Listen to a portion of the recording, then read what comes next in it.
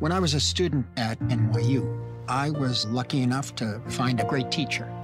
His name was Haig Manoogian, and he spoke with such passion about cinema.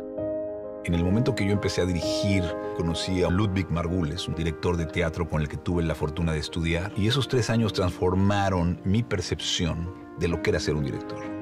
I was fresh from San Francisco Art Institute, came to New York. I was introduced to Lawrence Weiner. I always knew I wanted to tell stories. Mr. Mackenzie, my biology teacher, he encouraged us to create a theater arts group. Lawrence would challenge me.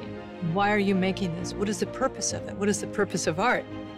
Me enseñó a cuestionarme siempre y a abrazar la incertidumbre como parte del proceso.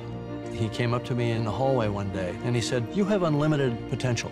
When you're 14 and somebody tells you you have unlimited potential, that's a really cool thing to hear. He set a fire in our hearts, and he inspired me to believe in myself. Y más allá de transmitir conocimiento, Ludwig me dio la confianza y sacó lo mejor de mí mismo. All of those explorations, they live on with you.